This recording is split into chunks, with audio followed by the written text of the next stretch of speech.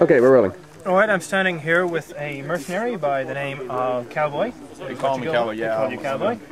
I understand you've been on quite an expedition lately. Would you like to tell us a little about that? Yeah, me and my friends here, we went on a trip out in the woods to do a little search for, you know, some missing friends of ours. How many friends?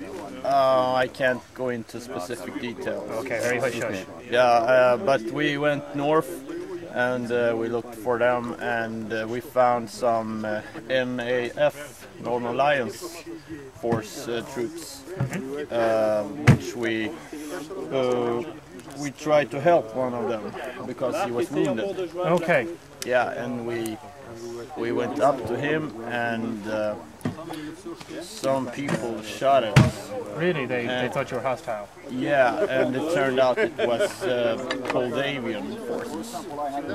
Oh, so you were approaching the NAF forces and Moldavians ambushed you? Yeah, exactly. And I was taken into custody.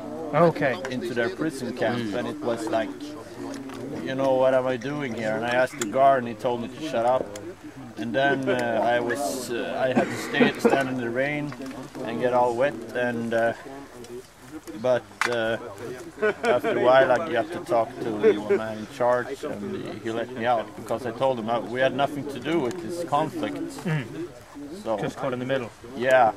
But of course we were armed because this is a dangerous country, and we're in the middle of a war here. So I mean, you should be able to arm yourself. And I'm a hunter.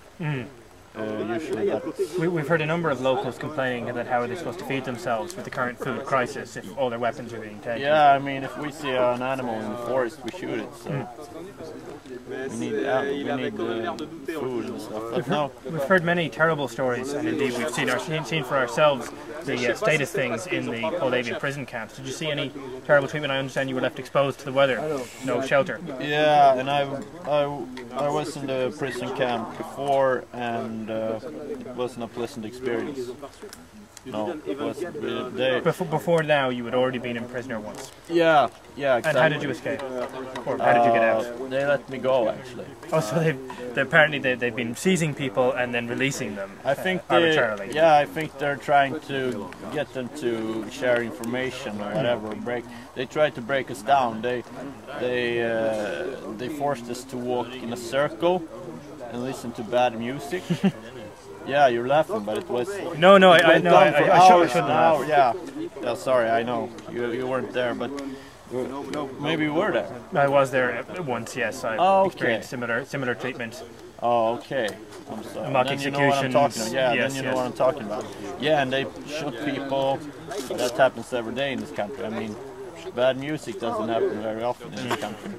You know, they got real good music, I think. Yes, we've heard a repertoire of the local folk songs. Yeah, I'm from Liberania, but I think Moldavia's got some great music also.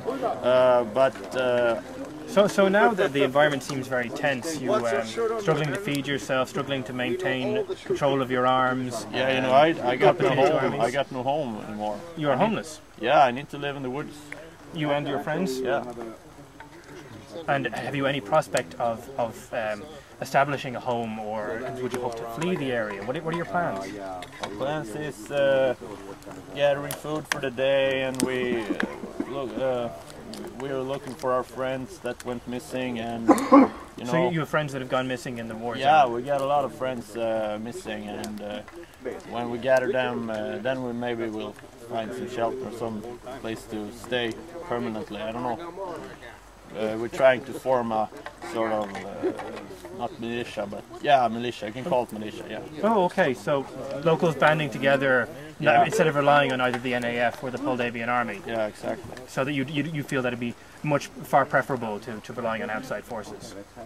Yeah, because I don't think that's no disrespect towards the NAF, but I don't think they're doing a very good job. You know, when I was in prison, they didn't even get close to getting us out. You know, I mean.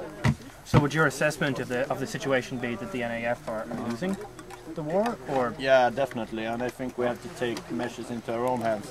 we're not attacking the Moldavian forces, but if they start, you know, attacking us, we have to defend ourselves. So.